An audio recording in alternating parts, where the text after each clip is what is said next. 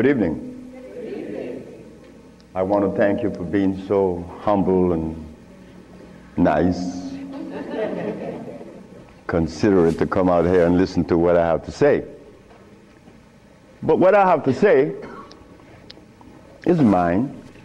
It was never mine. It's ours. I never believed that I would find myself in front of an audience having to talk about a subject that we all once knew. A subject that is as old as creation. And if you want to see what I'm talking about, we have to just take a look at the zoo. The zookeeper doesn't feed the gorilla the food of the polar bear. Am I right? But how come we eat the food of everybody?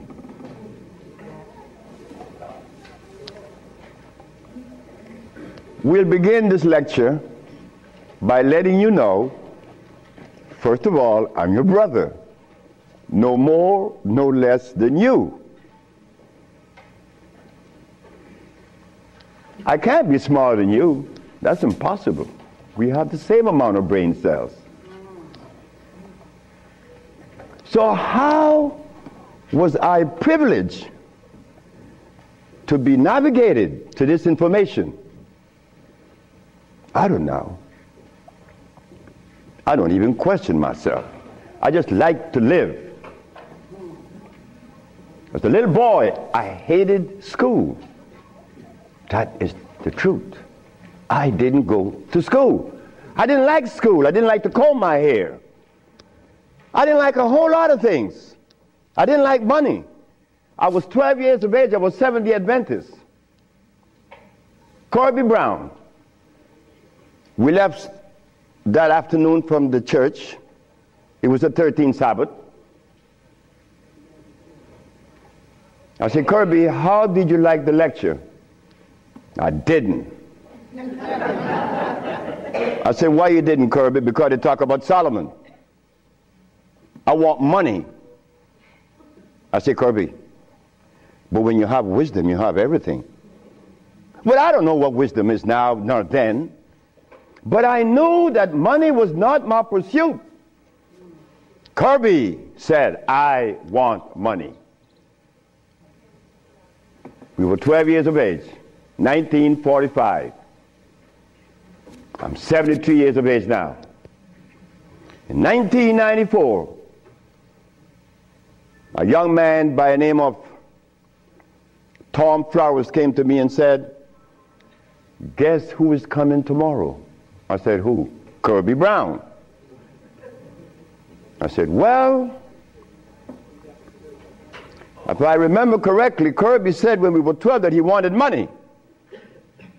I hope he made millions of dollars. I don't have any millions. I don't even have $1,000. Which I don't. But that's okay. I live. I found that avenue, or it was shown to me how to live. Not to read books. Because everybody reads books.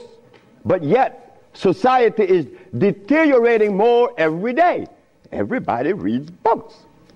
The brother called the other day on the radio and said that he asked about corn, right? Corn? He read books. He said that the text, the Kemetic text showed him that corn is good.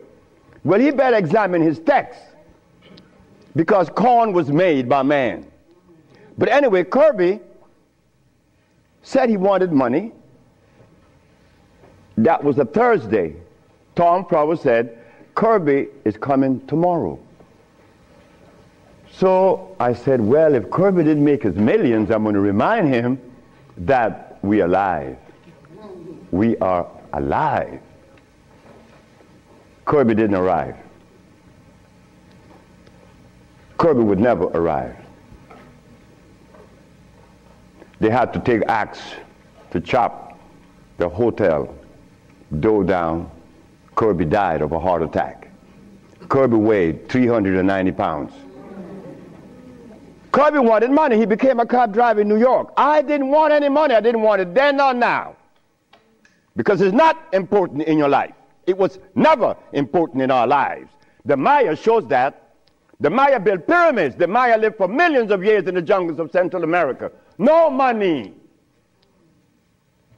The Africans? How long did we live in Africa without money? Since creation. Now they tell us we need money to fight AIDS.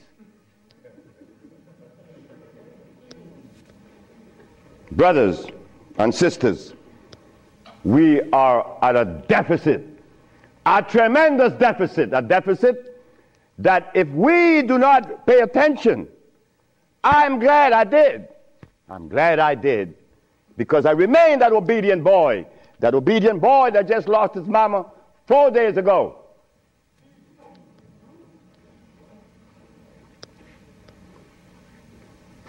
I listen. But to listen, you can't have a philosophy in your head. If you have a philosophy in your head, you cannot listen to anyone. I was there. I was a Seventh-day Adventist. I listened to no one but those things that came from the church. Well, if I was to listen to the church today, the Seventh-day Adventists, I'll be eating tofu. I'll be sick. You see? I'll be eating tofu. If I had gone to school, I would have become a medical scientist. I wouldn't have been able to cure AIDS, because they do not. They don't cure AIDS. If I had listened to all of the philosophies of Europe, I would have never been able to find the answer to the cure of diseases. But today, I'm going to share with you the African wisdom, the African brain, the African genesis, the African resonance, something that was never taught to us in the schools.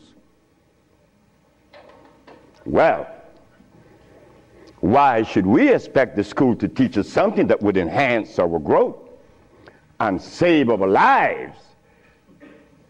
Why should the school teach you that?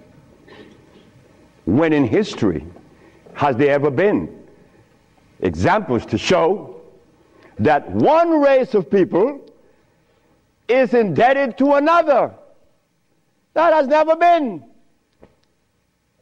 Then you tell me that the white man is a bigot. The white man was never a bigot. He was never a discriminator.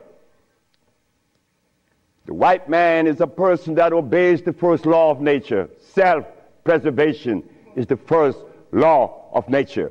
So the white man, whenever he proceeds to preserve his race, and we sit back and say he's a bigot, it's only because we have lost it and we don't even know how to get ourselves out of this mess.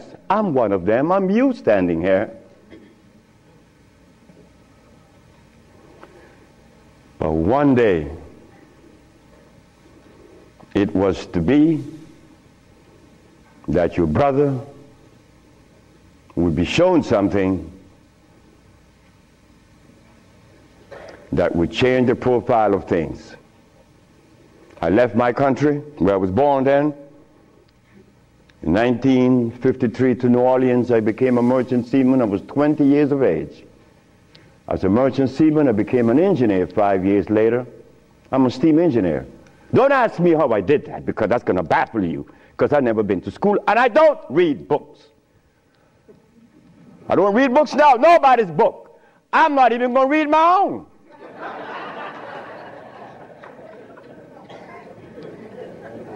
Because all the book readers come to me asking me, how did you cure AIDS? Well, that's like asking the gorilla, hey man, how come you keep yourself healthy without a hospital? How come you don't have any medicines? We'll begin. I became a merchant seaman right quick to take you through my life. Left Honduras without going to school, became a merchant seaman, became an engineer, worked for the County of Los Angeles as an engineer. While as an engineer, the County of Los Angeles, something is to happen. Something is to change my life completely. First, it was a Mexican. The Mexican said to me, "You're dying." I said, "I know." "How do you know?" "Because I fell out going to the bathroom a Sunday afternoon, and I didn't reach the bathroom. I got up off the floor. Something must have happened between there and the bathroom." But I had gone to the neurologist, the endocrinologist, the jail practitioner in Russia, in England, in Germany, in France, United States.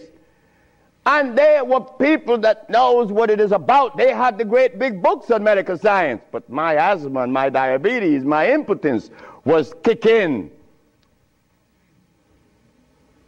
What happened to the books? They read books. All the physicians that treated this boy read books of all kinds. Nothing happened. I goes to Mexico, and the Mexican have a goat in his house. Every 5 words it was bad, bad. And I'm looking around. The Mexican said, "The goat bothering you?" I said, "No." "You're dying because you are disobedient." Then he brought the Holy Bible. "Honor thy mother and thy father, that thy days may be long upon the land."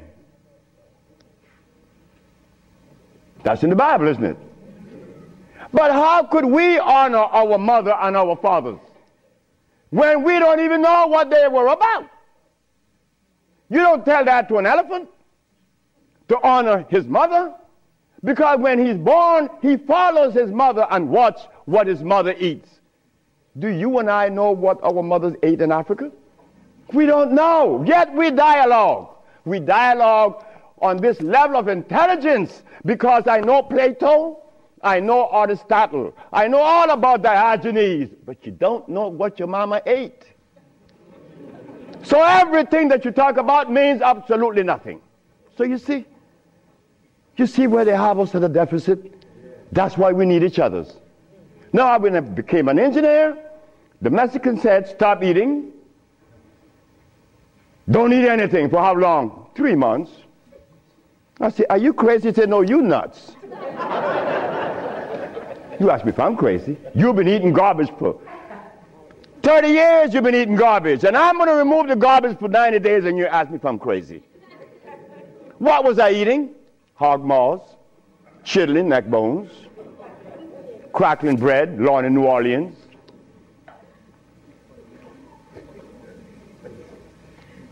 Eggs, because the grown-ups told me when my penis wasn't getting hard, eat eggs, drink raw eggs. And I did, by the dozens. And nothing happened. The Mexican said, "Don't worry about it, don't eat." 90 days later, I was no longer impotent, no longer diabetic, no longer asthmatic, no longer with glasses on my eyes, and this stomach hair was 42.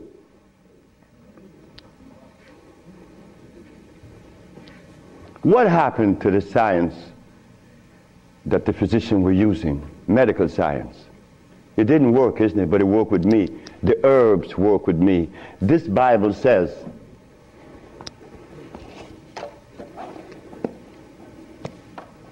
in the book of Revelation, it says 22 verse, and the first chapter, it talks about the herbs for medicine. Am I right? Well, ladies and gentlemen, what could have happened to us that when my brother, who was a preacher for 30 years, was sick, and instead of going to God's medicine, he went to the physician to get a chemical in his arm. My brother died 21 years ago. I'm not a preacher. I would never be a preacher. I told that to my mother. She wanted me to be the preacher. I said, "No, no, no, no, no, no. That would be the last thing that I would consider." She said, "Why?"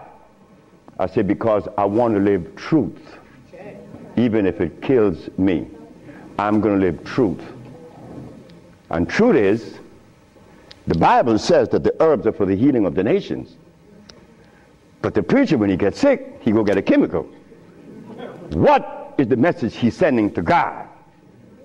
Come on, just be truthful. Let us be truthful today. If never again in our life, let us be that today. Why do we go to see the doctor to give us a chemical when the Bible says the herbs are for the healing? Why do we go?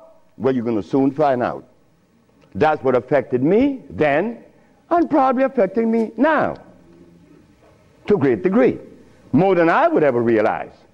Because remember, I want to go to the blackboard.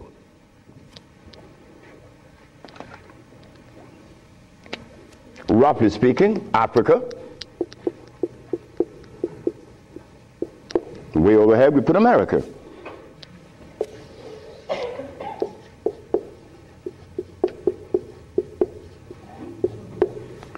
They are 4,500 miles. What happened between here and here? A lot happened. You see, when we were here, without the mathematics, without the ABC, without the sciences, when we were here, we had something to our advantage that we no longer have here. We are blind here. Here we weren't. We were seeing. Why? Because God provided us with everything we needed here. And none of it was comfrey or rice and beans. There were no tofu. There were no soy there. There were no cows. And there were no hogs, no chicken. There were no flour. Those things didn't come from Africa. You see rice and beans and flour and cheese and meat and the starch that you eat, they all came from right here, from a laboratory.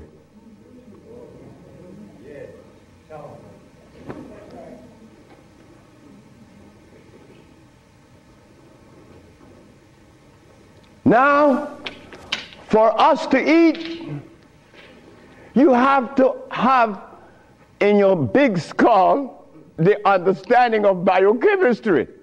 But when we were here, we didn't have to know anything about biochemistry. Why? Because God doesn't make poisons. You see, God doesn't make carrots. Well, let me put it here. Stop the garbage. Anytime someone tells you that tofu is good for you, that someone that just gave that information to you has one eye open. But he's confident that when he tells you to eat carrots and you drink it, you have both closed. So a one-eyed man is king where everybody's blind. But the one that recommends the tofu is only half seeing. He's blind. He got one eye open only. But he doesn't know it. Example. Before we get into the real lecture, pull this out. This is how people take privileges on us. They don't care about us. They bring us information that, oh God, that's why the rest of the world laugh at us. Because they know that we have both eyes closed. Here it is. Moringa. Moringa has 23 times the iron in spinach. Spinach has iron? No, because spinach, let me take my time because there's a whole lot of information. I don't want to jog it up. Anything that has a pH of 7 plus is alkali. Anything that has less 5, 4, 3, 2, 1 is acid.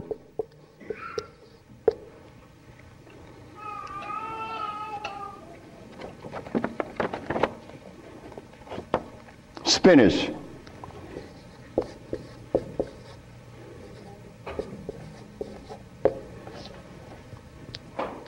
Acid. Why compare moringa with spinach? When spinach has a starch base, it has no iron. 7 times the calcium in milk. Milk has calcium. Well, I stopped drinking milk 42 years ago, and I could fall on my knees. You drink milk with moringa, because they said to mix it with milk and some pages here, you're not going to fall on your knees at 73. You're going to leave your knees down there. 11 times vitamin A that you find in carrots. Carrots has vitamin A. Carrots belongs on the acid side of life.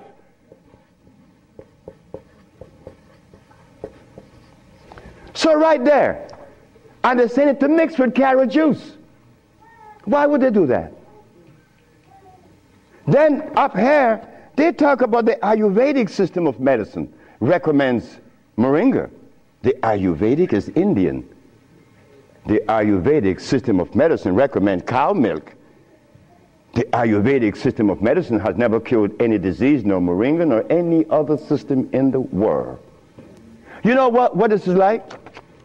When Steven Seagal tells me to come to his house because he had a headache for 5 years. Well, I knew why the headache was in his head. It was removed in less than 10 minutes. He had the bottle and said, "This bottle is powerful." I said, "Yeah, powerful, huh?" He said, "Yeah, the headache is gone." You know, he's the Dalai Lama, right? He wanted me to go to Kathmandu. Kathmandu? I'm going to go to Kathmandu.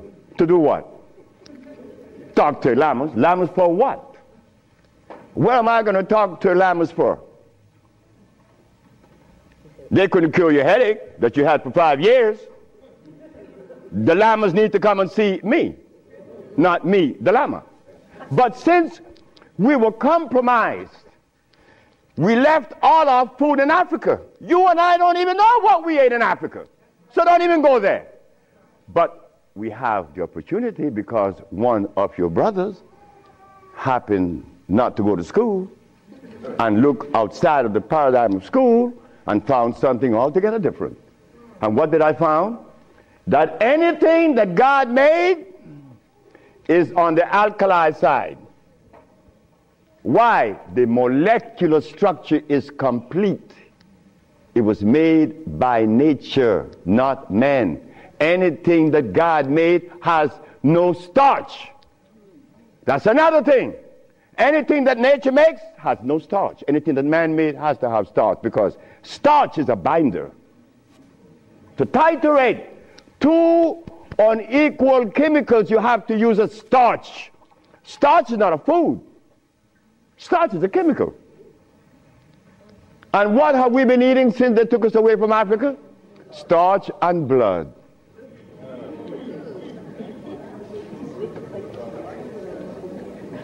Starch and blood. We didn't eat blood in Africa. Gorilla doesn't eat blood. He eats leaves and berries. But gorillas are sane. They listen to each other, and they have a society well put together. Well, Sebi, when he became the engineer, and he found out that the pH value of things had a lot to do with healing and the properties that's to be used, I was happy. I used to run home. Guess what I found? I found that the herb that everybody's talking about is acid, and everybody's using it. What herb is that? Comfrey. She said, what? I said, yes, it's on the acid side. And so is rose hips, enchirecia. What about golden seal? That's right, golden seal was made. It's like the stick that you put in your mouth. They call what? What they call it? The chew stick. What they call it? Liquid stick. Everybody have liquid stick in their mouth, right? But liquid stick was made. It has 50 times more sugar than does sugar itself. It has glycerinic acid. You see, we didn't have to study biochemistry in Africa because everything we had there was on the alkali side, so we could eat anything. But when they brought us here, you know, put some clothes on now. And after they put the clothes on you, come here, boy, you got to get in front of this classroom. You have to learn this ABC stuff. But hold it now. Gorillas doesn't take their cubs to be trained by polar bears. Gorillas train her own cubs. The gorilla way. But no, you and I, our parents couldn't do better. They had to take us to the school because they wanted to save us, you know, protect us, because that's mother. Mother doesn't want child to suffer. So mother was shown that if child didn't go to school, and they'd be illiterate, and the society is made up where you must go to school if you want to buy a Mercedes. But in our society, school, what you mean by school? We don't have such animal. We build things.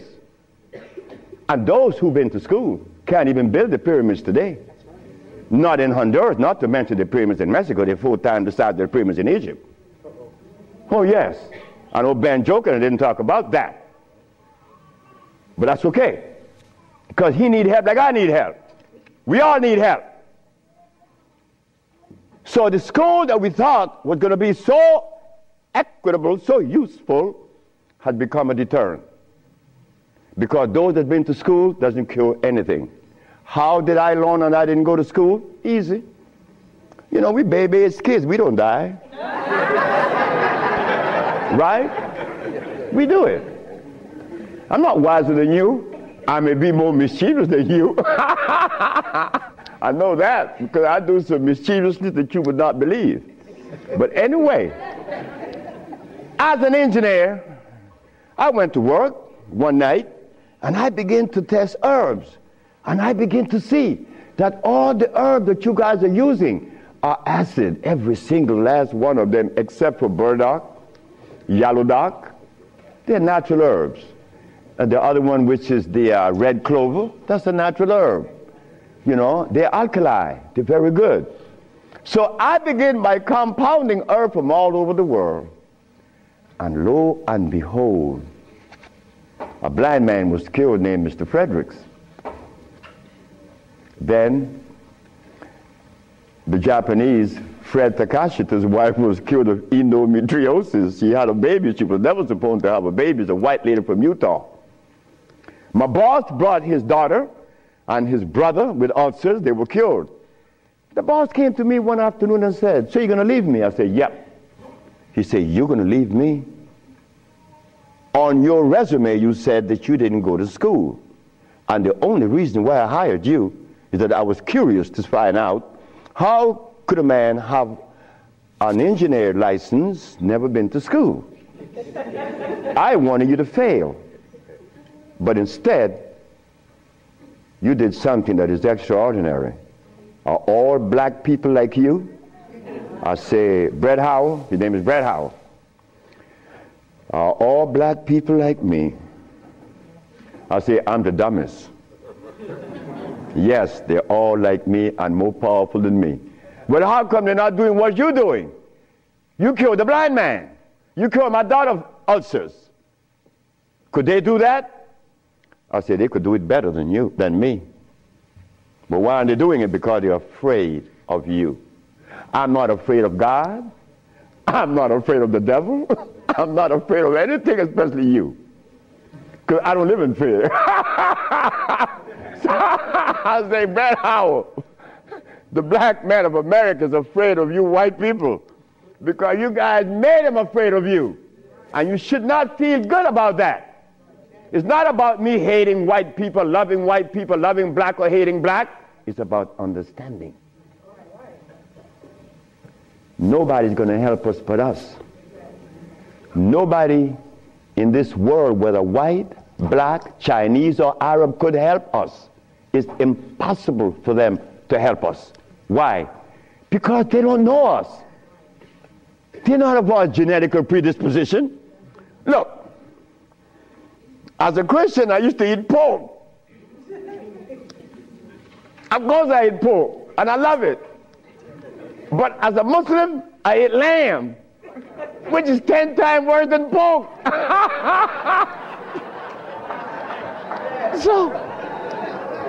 So what do I do? Who do I turn to? So after I quit my job, the boss said, wait just a minute, because I think you're crazy. You're leaving your job as a steam engineer in 1980, when herbs in 1980, I'm making $2,900 a month. I'm going to leave my job with 10 years seniority to come after some herb that you didn't like. Why did I do this? I had to do it. It wasn't that I could see that far. I can't see beyond my nose. Talk about years ahead. But I had to quit my job. And I had to question myself, why am I doing this? But I did. And 1980, the boss is looking at TV, 1987, on the 10th day of February, and he see CNN, Alfredo Bowman, a.k.a. Dr. Sebi, is arrested for practicing medicine without a license, selling product approved by the FDA, and claiming to cure AIDS and other diseases, which is a fraudulent claim. The boss saw that. The boss' wife is in the bathroom because he told me the story himself. He called her out, come and see the man that's arrested. If he says he cure AIDS, I know he cure AIDS, because Bret Howard knew that I would never compromise myself to a lie. When I talk, I know what I said is the truth, but I also know that in America, you could also be dead right. But it doesn't matter. It does not matter. I'm 73 already. They killed me tomorrow, it's all over with. I rather reach 73. My brother, who was a preacher, he only got to 50. But I stuck with you, the black woman. That was my success. You, the black woman. I always kept my eyes on you. Nobody else, not the maid, because I'm one. We don't do nothing. We can't do anything. We need you. Because it is you that held our hand. It is you that breastfed us. My mother breastfed me for only 4 years. But that was sufficient.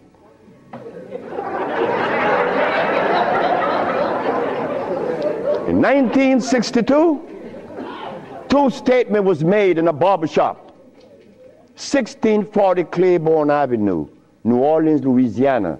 Timothy Barbershop. Tim Barbershop. Ernest Moriel walked in there when he was a lawyer. And every time Ernest came in the barbershop, we used to jump on Moriel. I mean, we used to kick him around the place. Moriel said, you see you niggas? One day, I'm going to become mayor. And I'm going to remember you, Alfredo. That's me. The big mouth. I'm going to have you in jail. Ernest became the mayor of New Orleans. I was in Los Angeles, and the most hurting thing in my life was when I heard that Moriel had passed with asthma, a disease that I used to suffer with, that I was cured of in Mexico, and that I have addressed so many times. Moriel died. Ernest Moriel. Then another statement was made by me in that same barbershop. I said that I would give the black woman a gift. Brother said, Logan said, Sapphire? I said, yes, Sapphire, your mama. I said, she was the first, you came out of her, she held your hand, she teach you everything about the basic things of life, and then she cut you loose. Now she worth nothing, she's Sapphire. I'm gonna give her a gift. 1962, that statement was made. But 1962, I was sick. I had asthma, I had diabetes, I was impotent, I had everything under the sun. But in 1964, I was cured, and years went by. Then I found out this is the gift to the black woman. The healing that I found is in your hands now, black woman. Yes, it's in your hands. So in 1987, I was arrested. And while I was in jail, I was the happiest man in the world. Because when I was 40 years of age, I was going to work, and I passed by Miss Louise Wright's house on my right, and I made a statement: I'm going to help humanity. And here it is. 1987 is the showdown. I was arrested. All of the people in New York that were healers, I don't need to call their name. They said, yeah. They got the big mouth. They were angry at me because I put an ad in the Village Voice and the Amsterdam News and the New York Post. AIDS has been cured by the USHA Research Institute. And we specialize in cures for leukemia, sickle cell, impotent, blindness, cancer, and others. Well, after all, I did it. Shouldn't I advertise it? You should be glad your brother's doing that. Because now you have a chance to share in the bounty, right? That's the way I felt. So I'm in jail and I'm wondering, how is the American Medical Association going to escape from this one? You see, in the past, herbalists, when they talk, shh, gotta be quiet. Gotta talk under the table, because the physician may get you. The FDA gonna get you. But we seem to forget the one basic thing. When they remove us from Africa, did they bring our food with us? Did they? Well, how could the FDA have such kind of power over us now? Come on now, just wake up to it. So I stood in jail thinking, how am I going to do this one? This is going to be a heavy number, but it's nice because I wanted this moment. I wasn't going to back down. What you mean, back down? I'm representing some black woman. I never had a father. I never had a man in my confines to tell me something. No, I never had a stepdaddy. I had a woman. And then another woman, my grandmother. My great-great-grandmother lived to 124. Her name was Elizabeth. And she lived 70 years without a man. My great-grandmother lived 112. She lived 68 years without a man. My grandmother died at 100. And she lived 50 years without a man. My mother died 5 days ago. And she racked up 40. My mother died while I was coming to see you. I didn't turn back. You know why? The relationship with me and my mother was one of love. And she would have never wanted me to be there. My brother told my mother when I was about 10 years ago, he told her, yeah, you didn't like me. You didn't give me any love. You didn't give Fred any love either. That's me. So my mother said, what you say? You gave all your love to the pastor, not to Fred and me. My mother said, like, Fred, are you in on that? I said, ma'am, this boy was talking garbage. See, he told me he's serious. I'm never serious. I don't know what it is to be serious. I hear men talk about seriousness. Well, I don't know what you do with that. But my mama said, raise your hand up and open your fingers. Which finger would you elect to take off of your hand? I said, none. She said, thank you. My mother turned to my brother and said, you said that I didn't give Fred any love. Fred, you wanted my love? I said, nope. Didn't want it. I didn't need it. Because my mother knew if my mother ever interfered in my life, I would be upset. I was in the streets by the river all the time. My mother knows, all mother knows the child that need her love, her attention. But she loves all. But she knows the one that needs the attention. I didn't want my mother attention. And she knew it. But my brother said that she didn't give him any. But the boy went to the 3rd grade. He owns a fishing fleet, he owns an ice factory, and he owns a fleet of planes. And he said that his mother didn't give him love. You see how we could easily make mistakes? Okay. Mother is mother and will always be mothers. The greatest gender on the planet. So while I'm going to court now, and I'm standing, the judge said, get the man out of jail, and I went to his chambers. Judge Shorter said, young man, you mind if I ask you a question? I said, no, sir. Why did you advertise that you cure AIDS?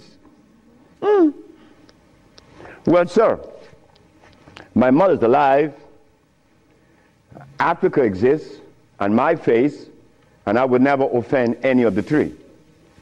That's why I advertise that I cure AIDS. He turned to the woman at the desk and said to her, ask her, did you investigate this man before you arrest him? She said, no. Her name was Phyllis Pay from the Attorney General office in New York. She said, no.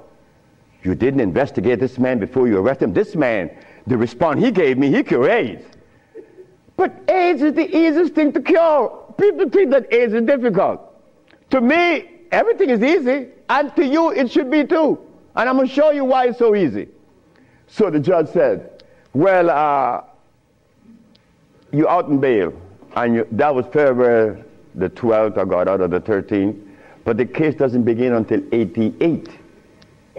September, I have a year and 8 months. Why the judge gave me so much time, I would never understand. So I waited, trial date. This is where the showdown with black and white. Not better or worse. We are not better than any white man or Chinese, no. We just happen to be different. That difference has never been treated by any religion or philosophy. There is a difference that needs to be understood. So while I went into court, the judge said, well, Dr. Sebi, will you please begin? Where do I begin? Begin where you say you cure AIDS, and the physicians say there's no cure. The physicians are 100% right. There is no cure for AIDS or any other disease. The judge said, just a minute. There's a contradiction here. The newspaper says that you cure AIDS. Then you agreeing with the physicians. That's a contradiction. No, it's not. When you're limited, it is. But when you leave out the box, it isn't. She said, help me. She said, of course. The physician take the position that there is no cure for AIDS or any other disease, and the physician are 100% right, according to their philosophy and their perspective. Their medicine didn't show them a cure. So how could they say that there is a cure? But the perspective that prepared me, there is cure for AIDS and every other disease. Oh my God, when I said that, the physician jumped up. Your Honor, Dr. Victor Herbert said, Your Honor, what other perspective could there be? After all, you know, this patent on us, the FDA has a patent on us. You cannot talk. The FDA talk, you shut up. Oh yeah? Well, I'm gonna find out. So, the judge said, what perspective is yours? Dr. Victor Herbert, Dr. Bonanno, and Dr. Christopher said, how could there be another? I said, there is another, Your Honor. And what is the other? The African bioelectric cell food. I've never heard of such a thing. That's what the physician said. He have never heard of the African bioelectric cell food. I said, of course. But we have to remind the good physician that he have not heard of a whole lot of other things. But that doesn't deny the existence of the African biomineral electric cell food. What is it? The allopathic claim that there are multiple diseases. The African biomineral balance negate that position. There's only one. disease. Never been to. The allopathic claim that to treat the multiple disease, you must use a chemical, which is violating God. Right? The African biobalance said no. It's a nutritional approach, electric food. Your Honor, I told you that this man was insane and unscientific. He said there's only one disease, but there's only one. Remember, I'm the boy that didn't go to school. I'm going to break things down to the least common denominator. When I was a steam engineer, I found out that in a machine, thermodynamics I'm talking about, or an automobile, the only thing that could cause this machine to go bad is what? Short circuit, obstruction, overheating. The same thing with the human body. So what did I do? I put compounds together that would cleanse the human body of what? Of mucus. In so doing, AIDS, sickle cell, lupus, herpes, blindness. But it sounds too simple, right? Well, that's not my fault. They have complex things, and then they deal with the complexity. And boy, that's a job. But with us, on our journey from Africa to America, it was easy because the slave master had a ship and brought us over. But getting back to Africa, we get confounded. We can't go back now. We don't know how to go back. We better not even go back. Because when I tried to go back, this is what I did. My first trip with a passport was to Kenya. So I went to Kenya and they said, where your passport? I said, I have no passport. I said, I was taken away 500 years ago. I'm back.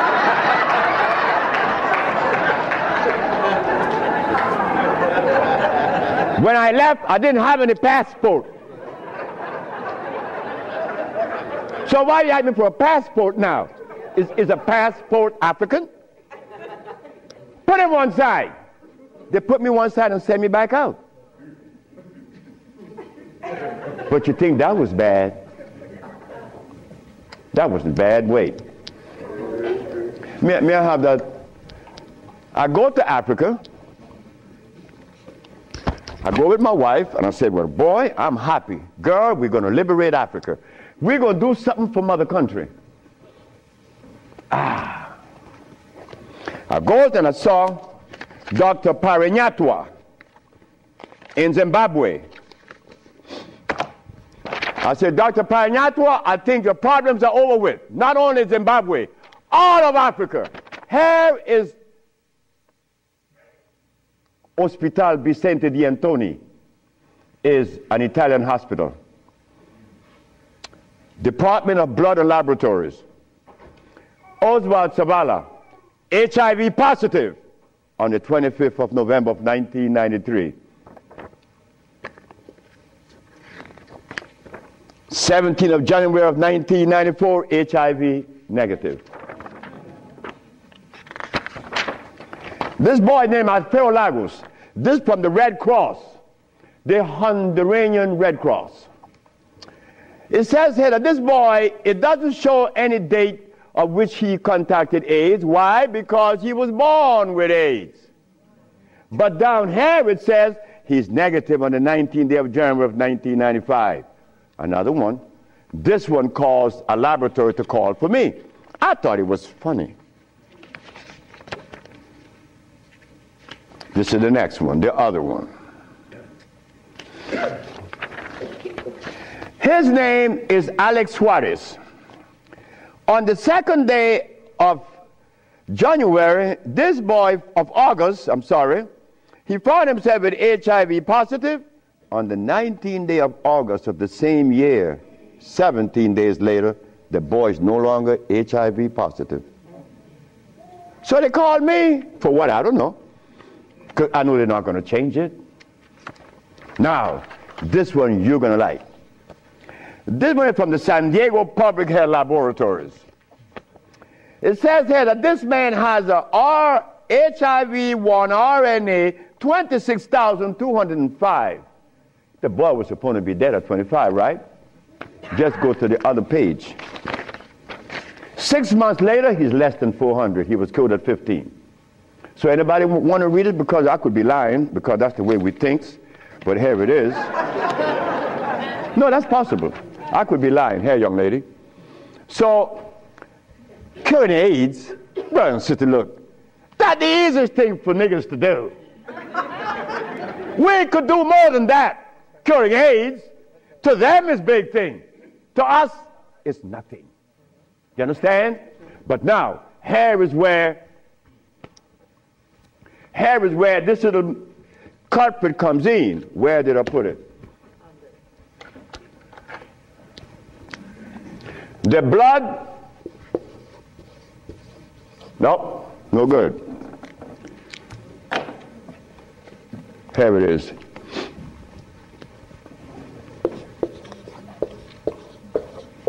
Blood and starch.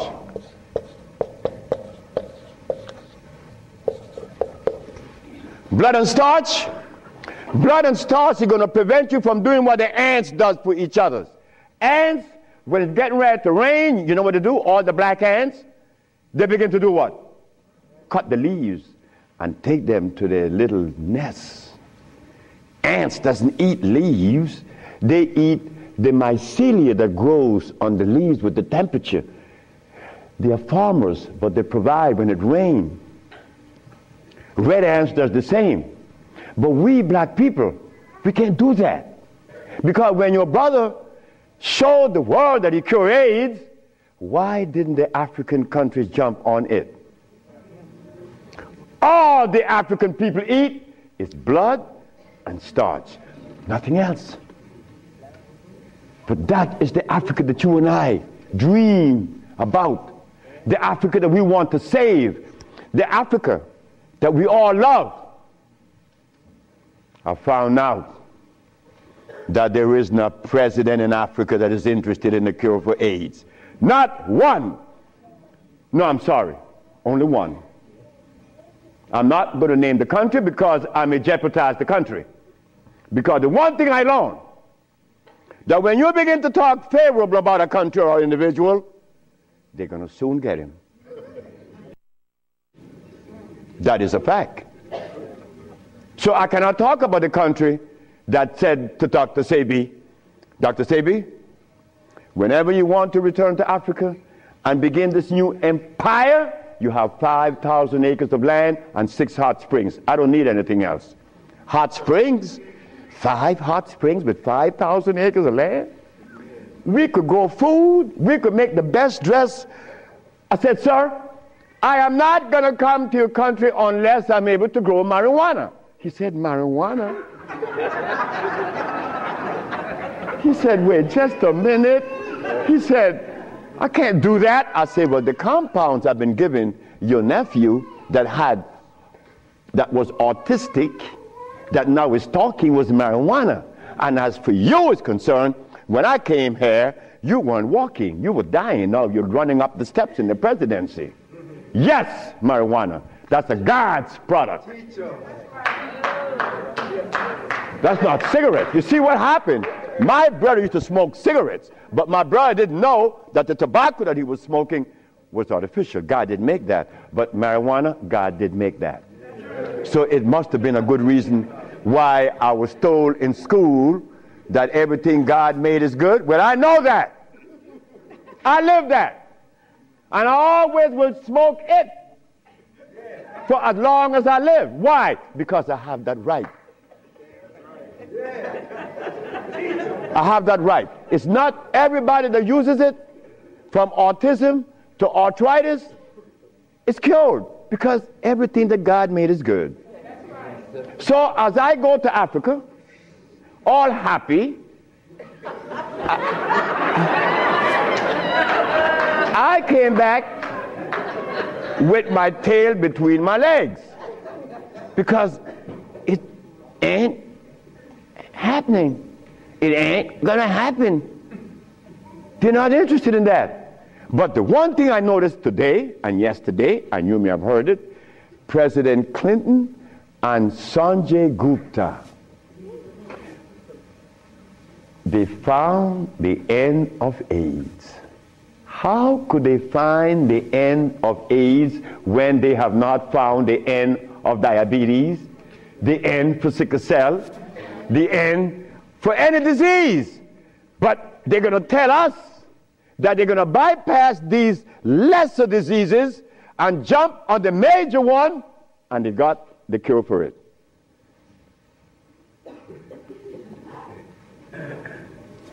I got documents to substantiate that I cure AIDS, right?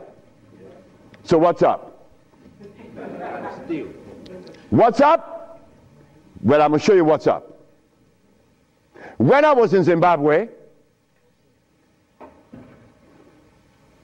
the Department of Health said, why do you come to us saying that you could help us? And your leaders in America didn't help you. My leaders in America? What do you mean by that?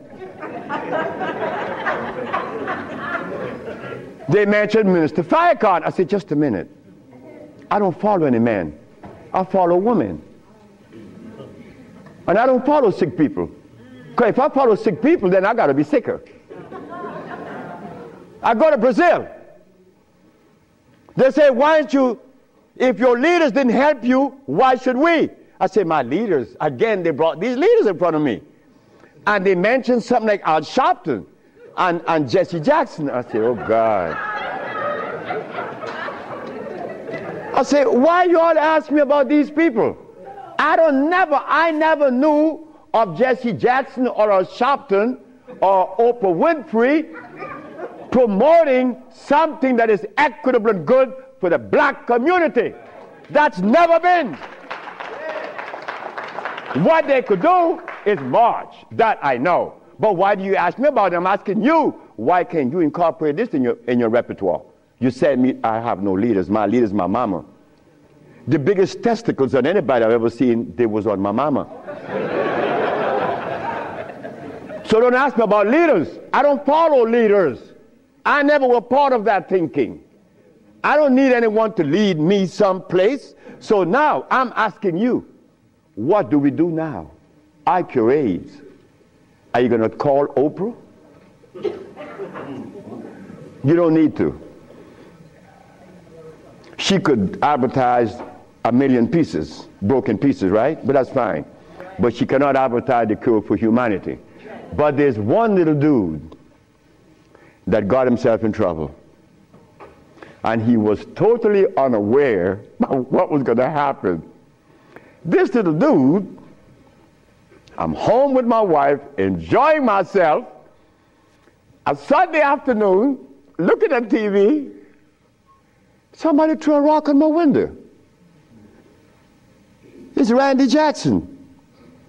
What did you want? My brother want to see you. Your brother? Michael? Okay. I went. Well, he's sick as hell. Well, I treated him, and he got cured. He saw it, and he was encouraged to take me to the Rayburn building on Capitol Hill. Oh, my God. This is going to really confound you. Michael Jackson took me to the Rayburn building on Capitol Hill on the 31st day of March. April. No, of March. March. It was March. 31st day of March of 2004. I said, why are you taking me there? Because you cure AIDS. I said, but what makes you think that they are interested in that? What makes you think that the world is interested? I don't care if it's any country in the world, they are not interested. Especially Africa. They were never interested. AIDS isn't killing Africa. Hepatitis C is killing Africa. All of West Africa is the red line for hepatitis C. What you talking about? But they're Muslims. So they have to eat the Muslim food, which is goats and lamb.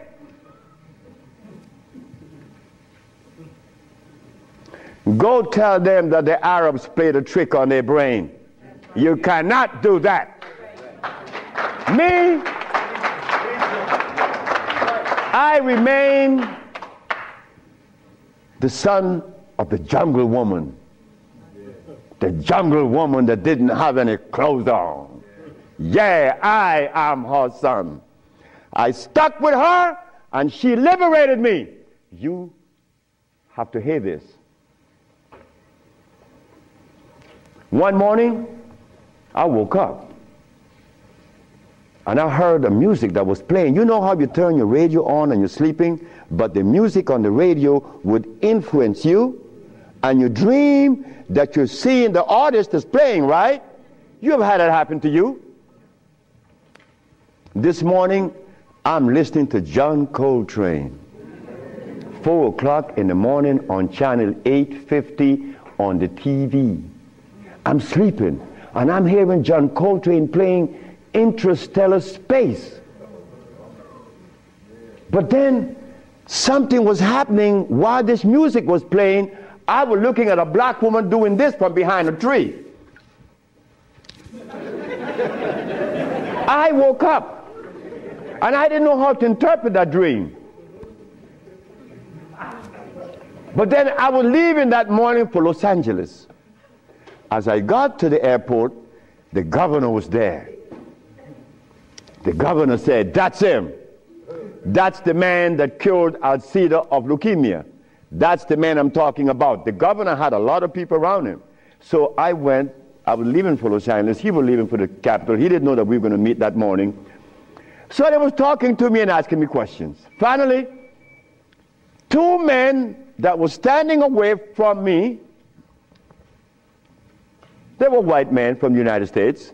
They came up to me and said, "Well, we have heard of your miracle cures." I said, "Sir, I don't even know what a miracle is, especially perform one. I just happen to cure leukemia. That's not a miracle. To you it may be. Because your school of thought have you to believe that curing these diseases is one great big feat. No, it's simple common sense. I'm an African. Now this is where the naked woman going to come out. They said to me, "We have heard of your miracle cures, but have you been saved?" You see? Right there, I consider that an imposition. Why do you take the liberty to believe that I'm one of those that have accepted your philosophy that I have to be saved? I say, from what? The man politely answered and said, "From your sins, of course." I said, "Wait just a minute." I said, "You know, man, while you guys was standing over there, I said," and I looked at you both, and I said, "Two very intelligent young men. But now I have to question that." He said, "Why?" I said, "Well, because the color of my skin should have prevented you from asking me that question, have I been saved?" He said, "What does the color of your skin have to do with anything?" I say, "It has to do with everything. I am the son of a woman that was taken away from the forest of Africa. To begin with, she didn't have any clothes on. But she didn't have any alcohol. And she didn't have any prostitution. And she didn't have any supermarkets. And she didn't have a hospital. And she didn't need anything that God didn't make. And she didn't have any money. So all these things constitute sin.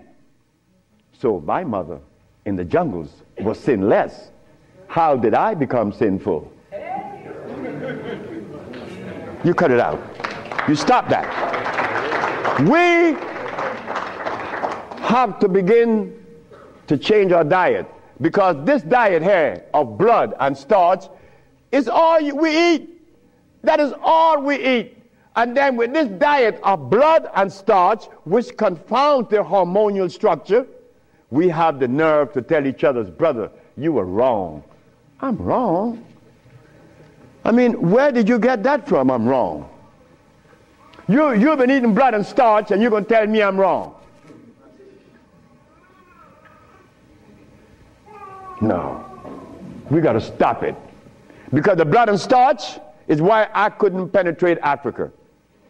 So, you forgot, right? I'm in the Rayborn building. Who is present? Sheila Jackson Lee from Texas, right? John Conyers, Illinois. Or Detroit? Jesse Jackson Jr. from the House of Appropriation. Our most beloved President Bush. No, we have to give him credit.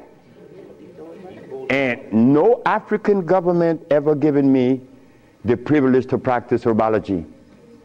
Bush did. Bush appropriated $5 billion to fight AIDS in Africa, right? And the African government didn't appropriate one dime. They didn't want their brother to do it for free. So Bush stands out way above there. Bush gave $5 billion, and Jesse Jackson Jr. is there. So when I go to the podium and I say, fellas, y'all don't have to look for the cure of AIDS anymore. Here it is. Jesse Jackson Jr. did this.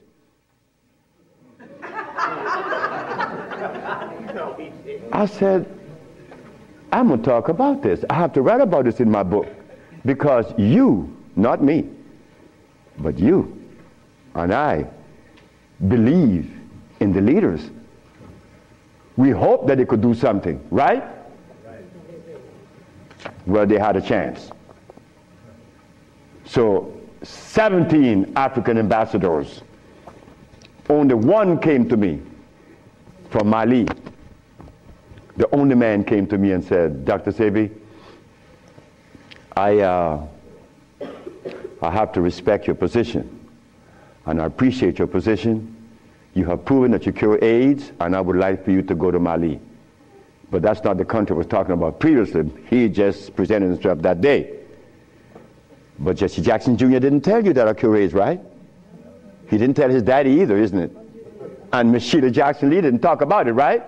And so did John Conyers. So who gives a damn? You see? But that's good.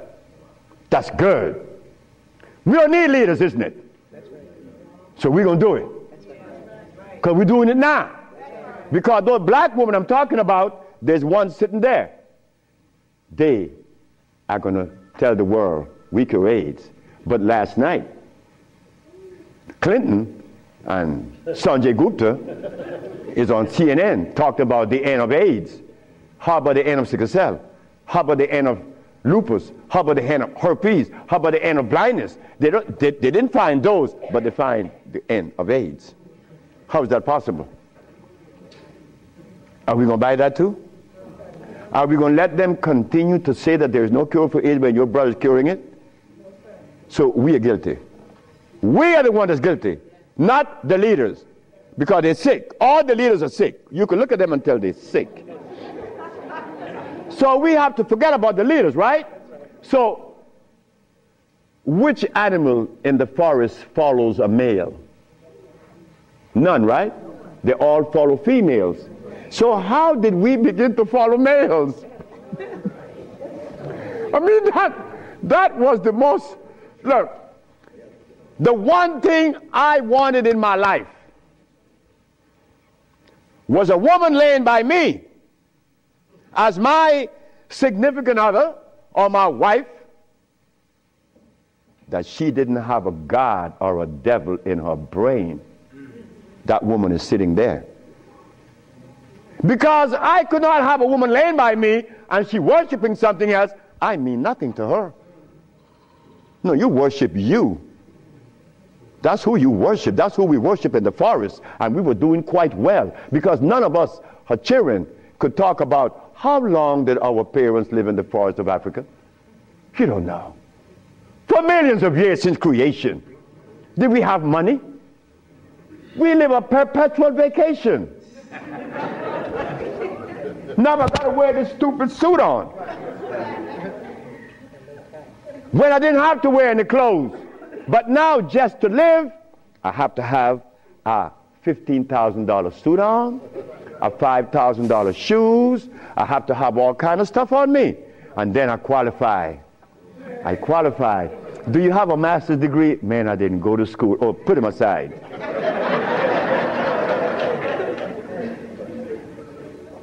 So in essence, there's no one on this planet that is interested in the cure for any disease. None of the leaders, none of those who are talking, they are not interested. It was simple. It was understanding that is alkalinity that cures, not acidity. And any healer that comes to you with these things, like adding carrots, like moringa,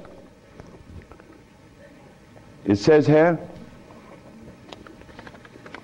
one of the things that I are careful with, it says here, if you add carrot juice with it, it's going to help you. But just a minute, carrot was made by some dude in Holland. It's very acid. So this moringa knows that you have both eyes closed, so I could sell you anything. We don't want that anymore. We don't want to tell stories anymore. We don't want to protect the stories anymore. But you see what happened? When you have been healing or call yourself a healer for 20 or 30 years using comfrey and rose hips and recommending tofu, and someone comes on the set and says that you may not be quite right, man, you get off there. You begin to get crazy.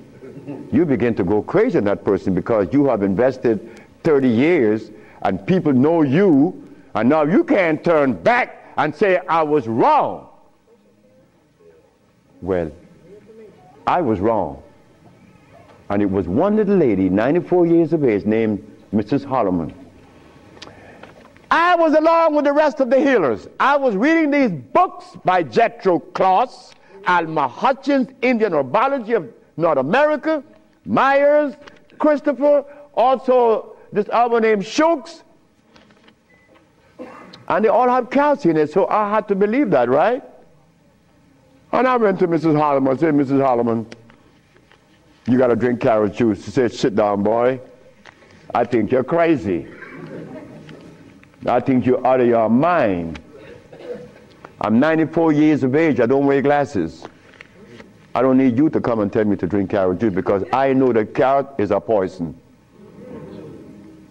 I was in Rattan, the island of Rattan, and a woman was listening to me talk, and she asked me, what is the best breakfast in the morning? I said, I don't know. She said, a glass of hot water. I know she was right. The sister was right.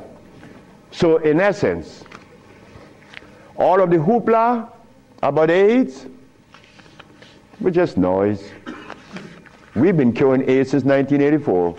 Why didn't you know about it? The media didn't let you hear it, right? Jesse Jackson Jr. didn't talk about it, right? Well, I think in the book I have to mention his name because this is what's happening. They're lying to us, and we have to stop it. We have the cure for every disease in the world. We, the black race, is responsible. Not the white, not the Chinese, not the Arab. The Arab need help. They need help now. All Arabs need help because there's no way in the world where you find the highest incidence of eye problem like Arabia because they eat lamb.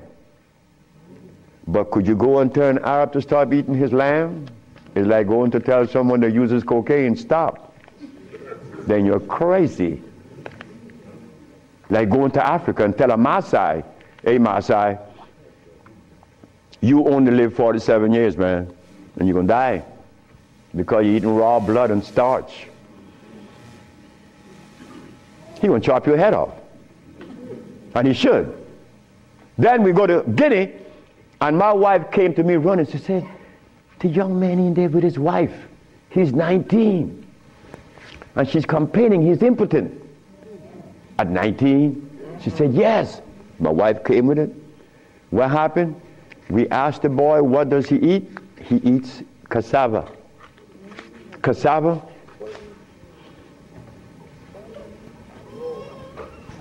We say raw? Yes. Go to Guinea. It's a what? Cassava.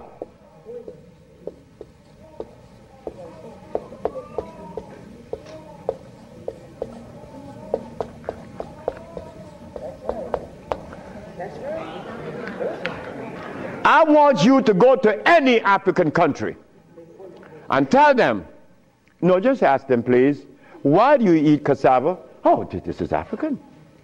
This is from history. Hey, African, I know you've been bamboozled too, because cassava is not a product of nature, nor of Africa. Cassava is a starch that needs the aid of a man to grow it. Cassava cannot grow by itself, and it has cyanide. But the cyanide has already affected the brain. He cannot think for himself. It's like talking to a Haitian or a Brazilian. In fact, the only country that I have ever visited that have people dark like me, but nobody in Brazil is black. Brazil.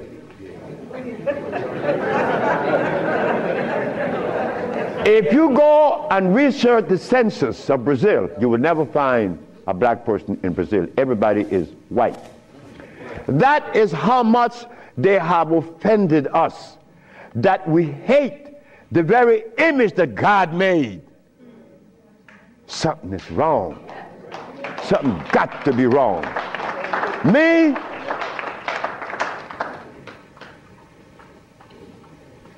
I was a very good Christian, and a very good Muslim, a very good Buddha.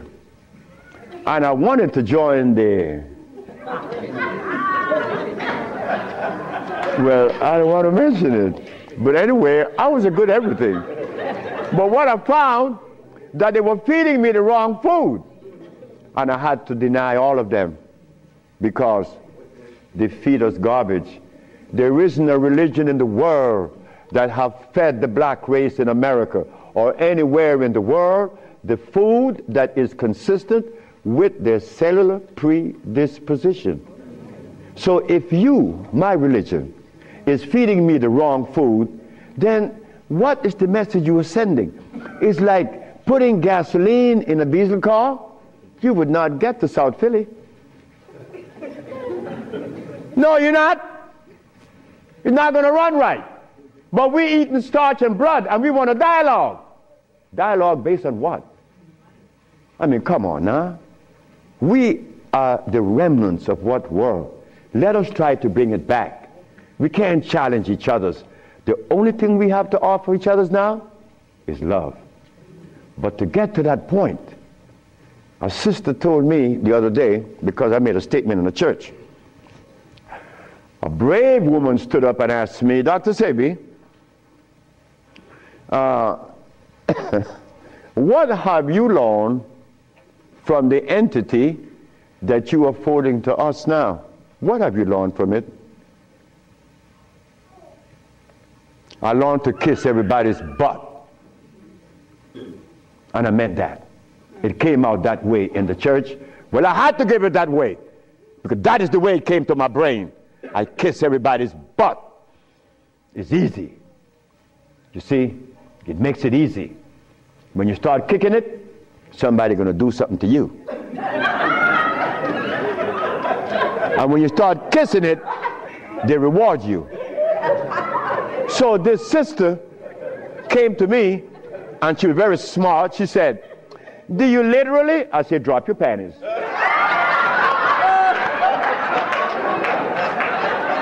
Well, I came out of a woman's vagina. I could kiss her rear end. That's easy, isn't it? Is it easy?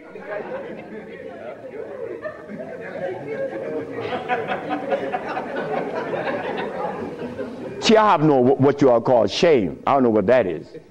I'm not serious. I'm not ashamed. I'm not a man. I'm a male. Beyond that, I don't know. You guys are men. I'm a male. I stay there. It's easy. So brothers and sisters, look. The deal is this. We have the cure for AIDS. Now you're going to get a chance to ask questions. So ladies and gentlemen, I want you to ask whatever question comes to your brain.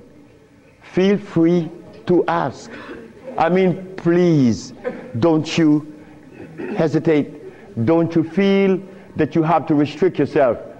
I know Brother Adis is here. He may ask a few. I'm glad to see the brother. You know, Brother Adis is a brother I've been knowing for years. Stand up, brother.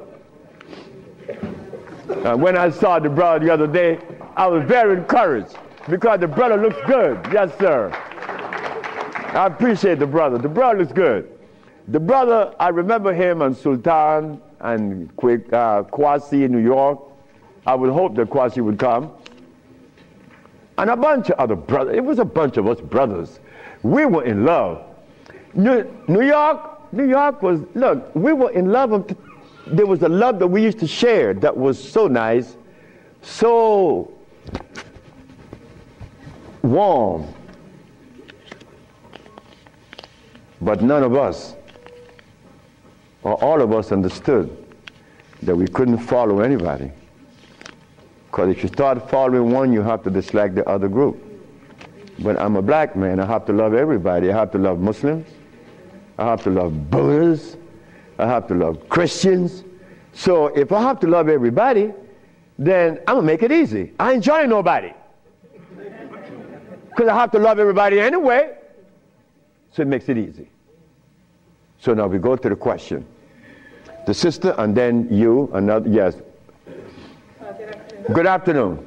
Is it necessary to circumcise the male child? Again, sit down. The sister asked, is it necessary to circumcise the boy, the male child? Well, who started that? European. Who? My last little girl was born. I said, I told her mother, if this child is born and I'm not here, you will not cut the navel string. Okay? You understand? Listen to me now, Fanny. You will not cut this baby navel string. Okay? And I'm going to tell you how to do it. When the baby's born, you put the baby on your chest and let the baby suck your breast. The placenta is going to come right out. You put the placenta in a bowl and put some flowers on it. Keep the navel string attached to the baby until the placenta. 4 days later, it falls off the baby. You throw away everything. No cutting, no stress. No, it isn't necessary to circumcise, because I was never circumcised. It was you. Next. I've been treated by you before and was very successful with it. But I'm a backslider, and I want to know, what is the cure for AIDS so I can get back on track? She said that I treated her before and that she was cured, but something happened. I don't know. She wanted to get back on track. And the next question about how do I cure AIDS? Well, I have a daughter now that's 21, and she's the key to beautiful things. She's the daughter of this woman. Her mother hated me, and with all rights. The woman was right. Oh God, she was right. I had 2 wives in the same house, and this woman is in love with me. Oh God, this nigga's crazy. He's a Solomon. Nigga, look, you are a jive, MF. Her mother cursed me out. She cursed me out, and I'm standing looking at Miss Margaret, and I could see the hurt in her eyes, because this woman is in love with this man that already have 2 wives in the same house. Boy, what do I do? And I find myself in this triangle here and don't know how I got in it. But years went by. No, she got a baby. She got pregnant. They kicked her out of the house. But that's okay. She had the baby, little girl, Zave. Zave grew up. Zave was 19. She cured her mother, her grandmother, of diabetes. The little girl that this woman didn't want to come into the world grew up to cure her of diabetes.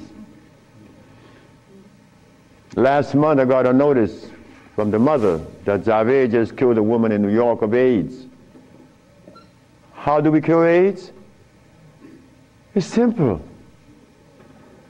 We put the compounds together to address the mucous membrane, to cleanse the mucous membrane, to cleanse the bowels. Simultaneously, we went to the forest and found the herbs such as over here on the alkali side,